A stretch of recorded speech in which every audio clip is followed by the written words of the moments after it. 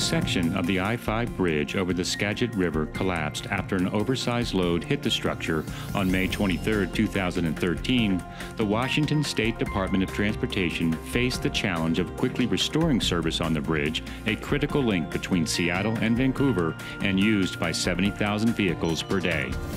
WSDOT initially met the challenge with the installation of a temporary acro bridge installed under an emergency contract by the Guy F. Atkinson Company less than a month after the accident. Meanwhile, WSDOT moved swiftly on a permanent fix of the 58-year-old structure. The same day the bridge reopened with the temporary replacement span, WSDOT awarded a contract to the Max J. Kuney Company to construct a permanent replacement of the damaged section of the bridge. Parsons Brinckerhoff designed the replacement structure as part of the Kuney team and developed a plan under which it would be installed within 3 months. Engineers from Kuney, Parsons Brinckerhoff, and heavy moving expert Omega Morgan worked collaboratively with WSDOT to meet the aggressive schedule. Kuney's construction crews assembled the replacement span on temporary piles just west of the bridge. By mid-August, 8 enormous concrete girders were in place to support the new roadway.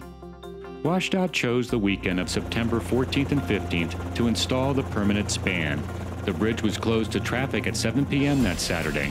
Over the next 19 hours, construction crews cut 1 3/4-inch thick steel plates to free the temporary bridge and used hydraulic jacks to slide the 500-ton temporary span to a waiting platform for disassembly.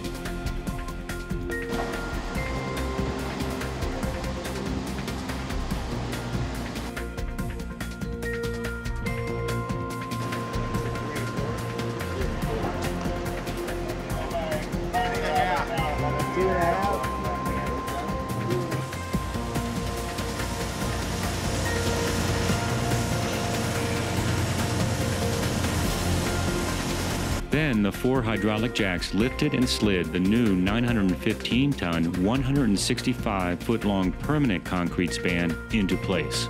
At 2 o'clock on Sunday afternoon, the bridge was reopened to traffic, a testament to WSDOT's determination to quickly restore a critical transportation link, and to the teamwork with engineering and construction companies that made it happen.